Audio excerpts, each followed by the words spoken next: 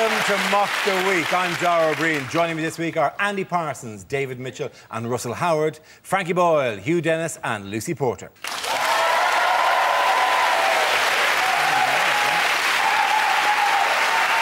We start with, if this is the answer, what is the question? On the board are 6 categories. Lucy, which category would you like? Sport. Sport. There's a week of it. Your category is sport. The answer is 9. What is the question? Is it how many people had heard of Yingling before we won a medal in it? Is it how might a German text the word no?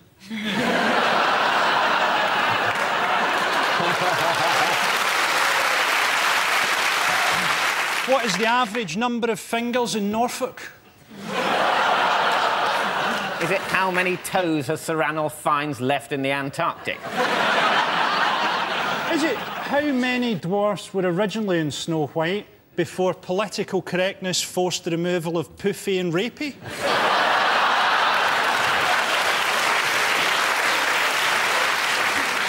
Is it at what age did my imaginary friend set fire to the kitchen? Is it how many weeks is Peach's Geldof marriage going to last? How many days? All the stuff, Rapey the dwarf, it's just good, clean fun, is it? That was the weirdest reaction of all. Steady on. Now, Steady on. Don't mock our Queen of Hearts.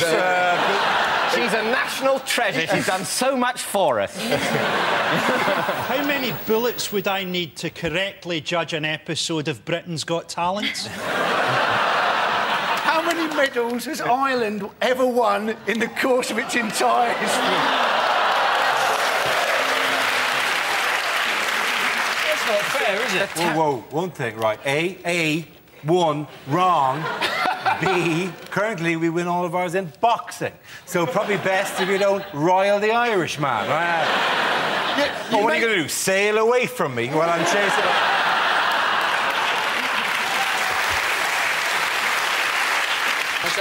Was it how many medals did Britain win in a day last weekend? Yes, that's absolutely right. The day was Saturday. Well done. Very good.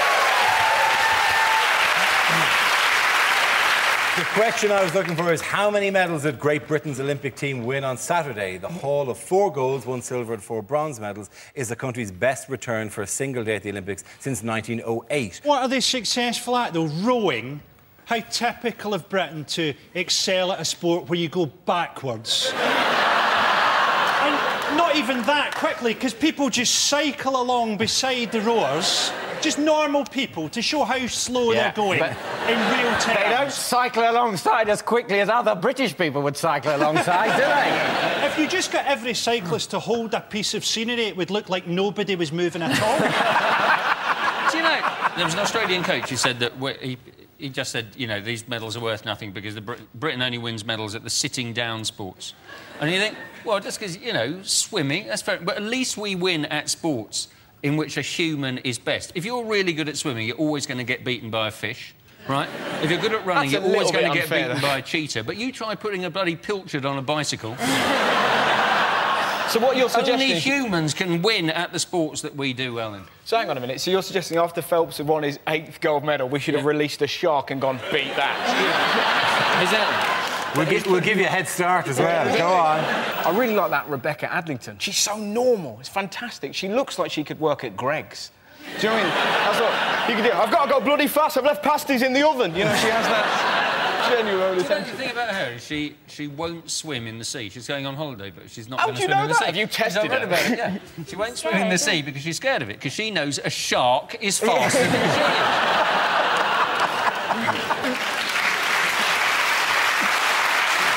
It's just weird. Who wants to swim that much? I mean, if your daughter says to you, yeah, I want to go swimming, OK, take her to the beach, take her for a swim. If she says, I want to go swimming at 6 in the morning and then for a further 4 hours after school every day, say, no, go up the park, drink some cider and have some disappointing sex.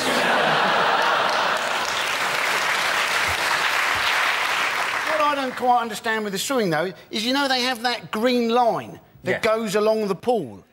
Why doesn't somebody grab hold of that?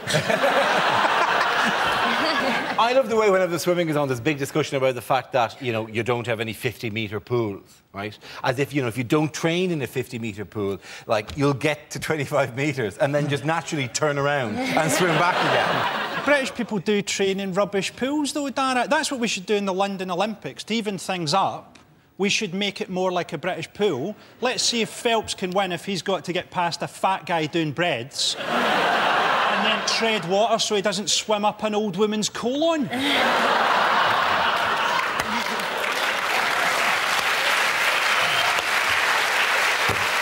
you know, I think Phelps ruined the swimming. He was just too good. It wasn't a competition anymore. I think for the London Olympics, we should have an event where it's just him swimming up and down the pool while Michael Barrymore tries to catch him.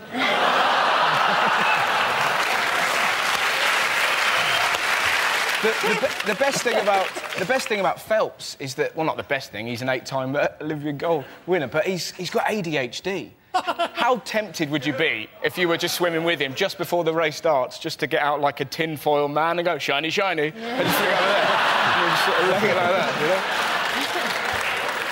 I mean, technically that's abuse, but you'd win. I'm mixing with OCD, sorry, because then you could just go, just on the blocks, go. You left your locker open. Oh God. The event that I love in the cycling of all of them is the Keirin, which is fantastic, which is that one which looks like... Essentially, it's 4 men in Lycra chasing a pizza delivery boy. On a little... How did that ever become a sport? I don't understand. Well, it's very important that there have to be thousands and thousands of very slightly different sorts of cycling, because otherwise we wouldn't be anywhere on the medals table. There was just one gold for cycling. We'd have about 4 medals. They're not even that different. It's like people would win 8 medals in the archery if you had an event where you just did the archery again wearing a hat.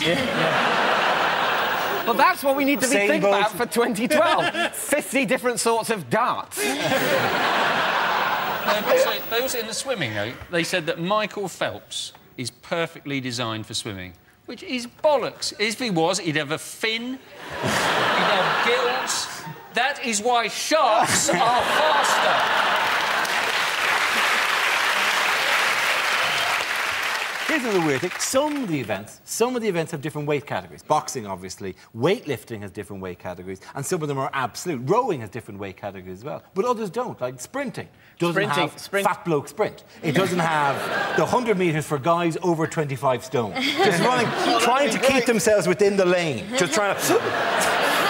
just chaffing off each other as they ran.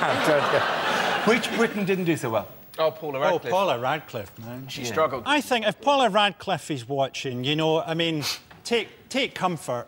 I mean, it's not all bad. If you were a horse, you would have been shot by now.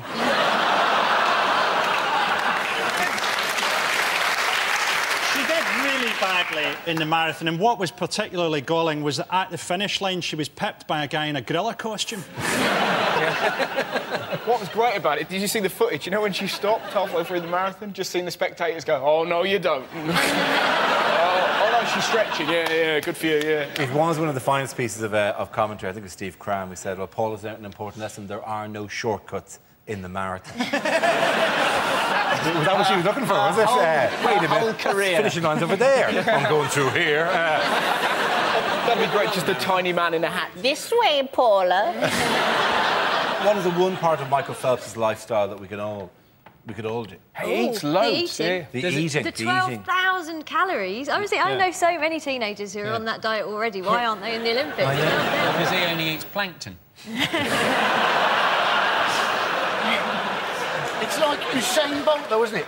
Usain Bolt was asked what was his preparation before the 100 metres. And he said, I got up, ate some nuggets, went back to sleep, got up, ate some more nuggets and went to the stadium. See, up until that last bit, that's my life. Yeah. That's my life in a nutshell.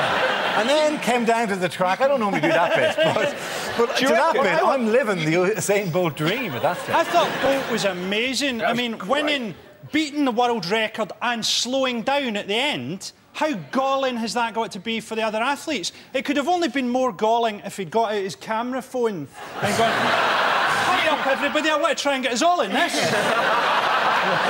Totally. In 2012, he should just dress up as a snail. Just be sat there, still going to win.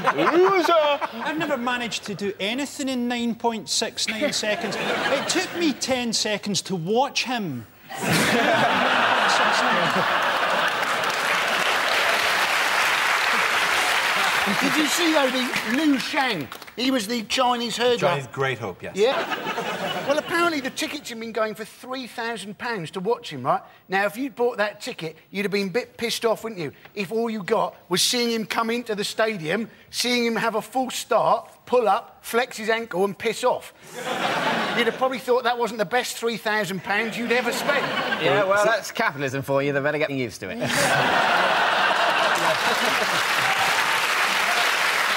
At the end of that round, the points go to Frankie, Hugh and Lucy.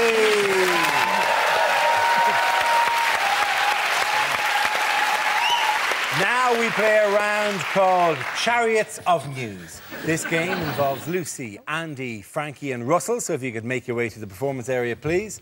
This is where we test our performer stand-up skills. We spin our news generator settles on a topic and anyone can volunteer jokes about the chosen subject. The winner of the team I judge to produce the funniest stuff. OK, here we go. Let's spin the wheel.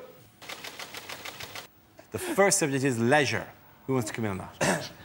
Lucy Porter. I was thinking leisure breaks are quite popular, aren't they? The leisure break, the mini break. But if you think about it, right, say if you ask a woman you know, how was your weekend? And she says, oh, my weekend, actually, you know that bloke Steve I've been telling you about? Well, I came out of work on Friday. Steve was waiting for me. He bundled me into the back of a taxi. He whisked me off to Paris. He locked me in a hotel room. He plied me with champagne. And he made love to me all weekend, right? Then you go, well, that's nice, don't you? Whereas, if you ask how her weekend was and she says, well, you know that bloke Steve I was telling you about? I came out of work on Friday. Steve was waiting for me, bundled me into the back of a van, drove me to Watford, locked me in his bedroom, force-fed me Rohypnol and had sex with me all weekend, right? Then you'd probably go, oh, no, poor you, wouldn't you? But my point is that the difference there is mainly budget, isn't it, right? Well done, Lucy. OK, let's spin the wheel again. The subject is technology. Who wants to come in? Andy Parsons. Now, I saw a BP station with a wind turbine on the top of it last week. They're taking the piss, aren't they? What statement are they possibly trying to convey? Oh, don't worry, fill up with as much petrol as you like. Our cash register is powered by the wind. We have also had stories in the tabloids, haven't we, about people having problems with their sat-nav, which has taken them on to a railway line. Now, it's a gadget. You are supposed to also use your brain. If you've got a European sat-nav and you want to go to France, it will maybe direct you across the channel. But it expects you to get on a ferry... Well done, Andy Parsons. OK, that leaves us with Frankie and Russell. Let's spin the wheel. OK, the next topic is animals. Frankie boy. You heard this thing that the human female has exactly the same pheromone scent as an orangutan female? It was news to me. I'll never wear a blindfold again. They told me she was a Geordie. Incidentally, there are only 2 ways to have sex with an orangutan. Carefully and every which way but loose. I hate pets. People with pets. Having a pet is just basically saying, I have tried to find love among my own species. Is there anything sadder than seeing someone with a dog picking up dog shit? I suppose maybe someone without a dog. I don't know how long I could be a vet before I got bored and started shagging stuff. I'd shag an owl, because whatever position you took it from, you could always get eye contact.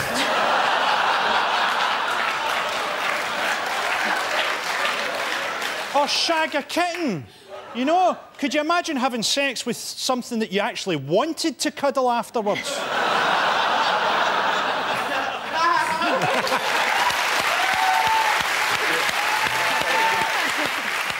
Frankie there addressing the topic of animals. Russell, let's see what you've been left with. Let's spin the wheel. British society. Thanks. There's a lot of idiots about, aren't there? I was in a sauna the other day with some men, which, you know, let's forget about that part of the story, but there was this bloke who was just sat there going, I tell you what, this country's gone to the dogs. 5 years' time, guarantee it, this country, Sharia law. Everywhere you look, Sharia law. And his mate went, yeah, but the thing is, right, under that law, you can have 4 wives. And this bloke suddenly went, really? And you're like, make your mind up, mate. You Sid James or Enoch Powell. They're everywhere. Titties, ha-ha. He went mental. 4 wives, imagine the fun I'd have. 1 for every day of the week. It's wonderful when you see bigotry slapped, isn't it? I was on a train the other day. There was a bloke sat here, let's call him a dick, who was sat opposite a man of foreign persuasion, just go, why don't you go home, mate? Why don't you go home? And this hero looked back at this bloke and went, I am. That's why I'm on the train. Well done, Russell. Points there go to Russell and Andy.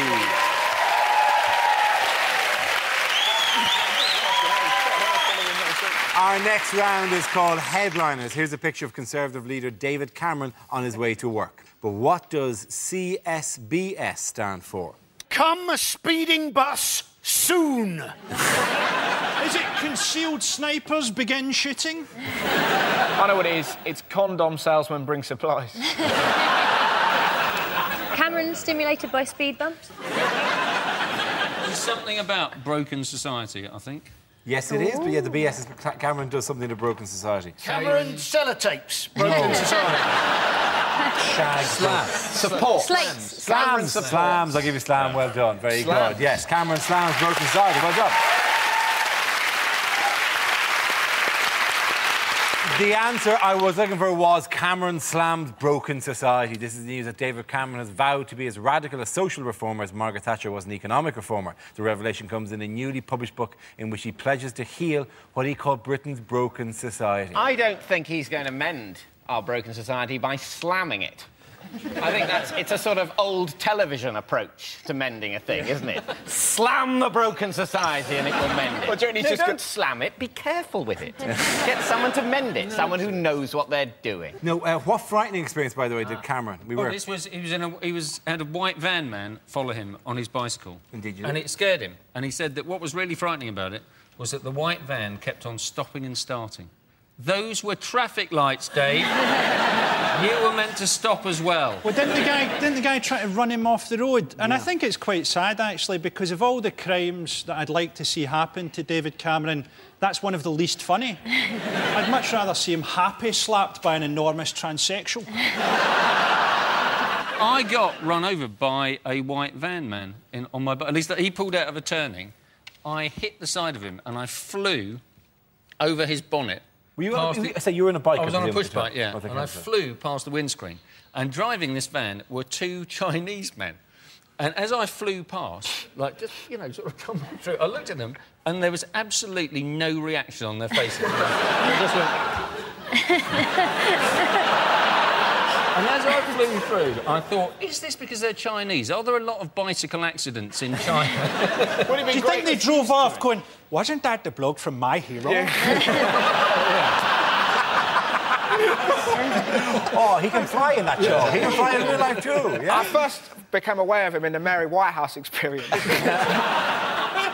Did we have to do 3 people having a crack at the accents? He now does mock the week, but I don't like that because of racist Chinese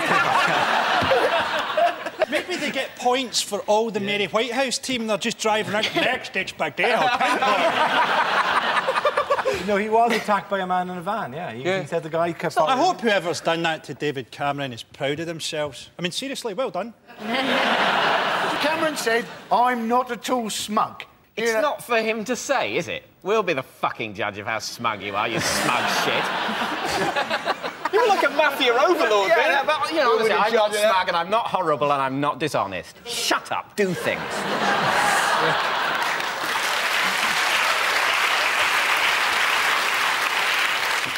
What did he recently distance himself from? Cameron's distanced himself from this mad report about the North that said the North is terrible, everybody should leave it and move to the South, which is ridiculous because, as you know, in the north of England, you can leave your door open because there's nothing in your house worth nicking. Nobody's going to want a tin bath and a VHS box set of Adam Sandler videos. I think the North is underrated. I've done my research, and a lot of people in the North have a kestrel. Or are training to become a dancer.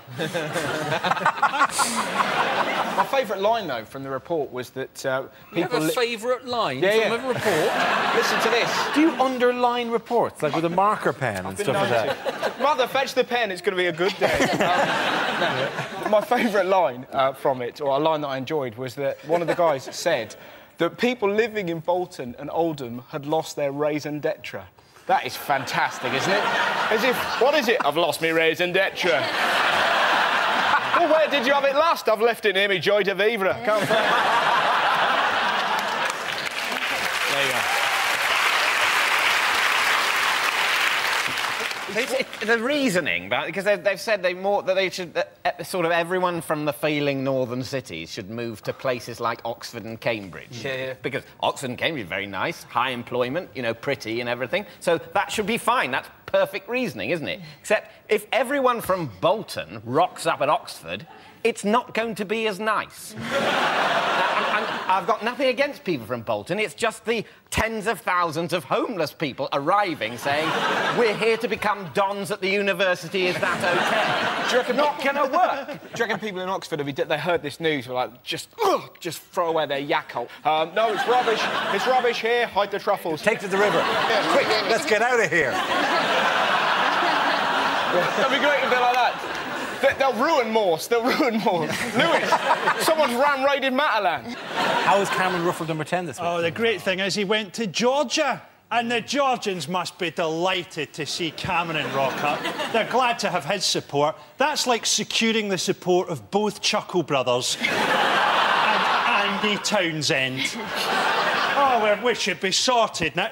The Kremlin must have gone into hysterics just trying to find out who Cameron was on Google. Oh, apparently he's got an aga and his wife makes stationery. What shall we do? When Cameron turned up, do you think the Georgian president was sort of going, is he going to pay for what he eats when he's here? Is his hotel, that's not on us, is it? Because this is just some guy. That is, he was just some... Until he's elected, he is just some guy. Yeah. He's just some nosy guy who wanted to have a look around. Oh, I like what you've done with the place. I think a lot of people on both sides are now kind of a bit sorry that they took the Berlin Wall down.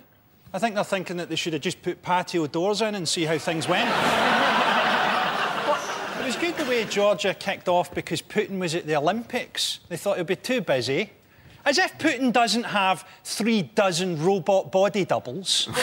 Oh, you've met me before. Was my hair parted to the left? That was Vladimir Putin, 36. It kicked off, didn't it? It kicked off between Georgian and Russian athletes, but it kicked off in the beach volleyball, the women's beach volleyball team, were the ones who started going at each other. It is the one direct clash between Georgia and Russia in the Olympics was, it couldn't have been better, the women's beach volleyball. And Georgia won. Do you see when Bush had to meet the women's volleyball team and they wanted him to smack them on the bottom? Yeah. But he wouldn't do it. Do you think Bill Clinton would have missed that opportunity? Bill Clinton would have had to have been brought up to the volleyball team tied up like Hannibal Lecter.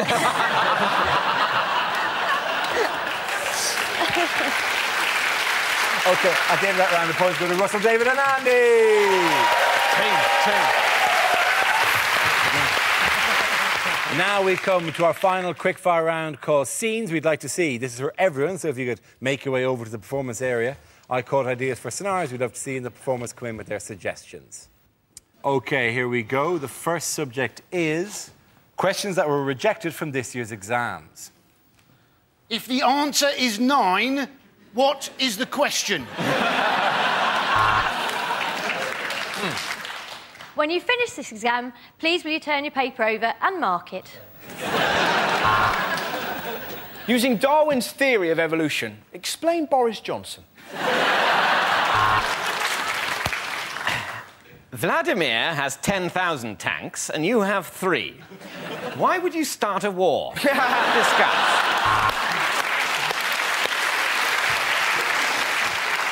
By the year 2015, the population of the Earth will have increased by 20%. How do we find Kerry Katona and stop her? Complete the following sequence. 16, 35, 24, 8, 9. Now open the safe, grab the stuff and get in the getaway car. If an object is travelling at 750 miles an hour, encounters resistance and slows to zero, for how many months will Richard Hammond have to wear nappies?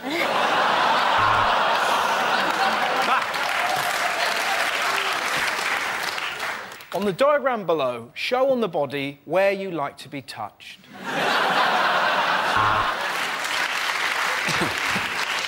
Describe Uranus without telling your parents. Amy is 16. At least she said she was. How much trouble are you in? Complete this crop rotation. Wheat, fallow, rock festival, BNP rally.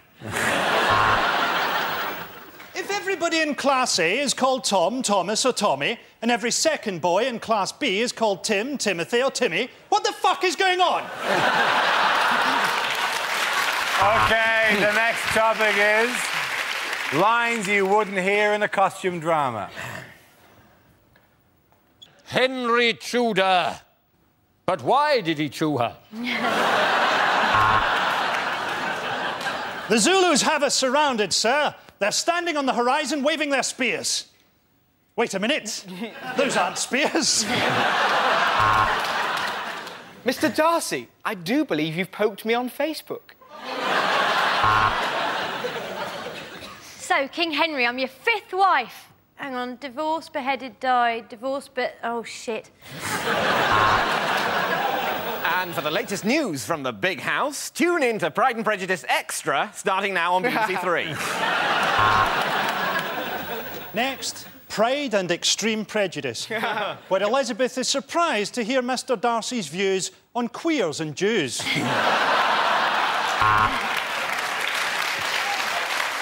You think wearing this bustle makes my arse look big? Let me read the signal from the Victory. Are you paying too much for your car insurance? I worked for the Duke of Wellington when he invented the Wellington boot, and the Earl of Sandwich when he invented the sandwich. But I suppose my happiest time was working for Lord Strap-on. My liege, your desire to marry again will split the church. Does it have to be a gay Nigerian? Ah, the Duke! My daughter has been itching to meet you. Chlamydia! The points at the end of that round go to Frankie, Hugh and Lucy!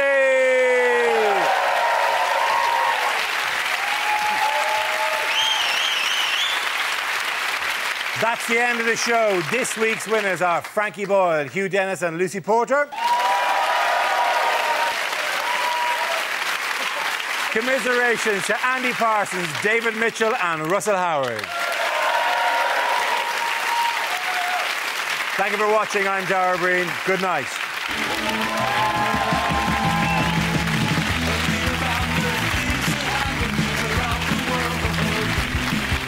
Well, the comedy is not just new, it's brand new. Next on BBC Two, kids with a footballing dream, but it's the dads who are living it for them, getting a bit too involved in the cup coming up. And then Never Mind the Buzzcocks at 10.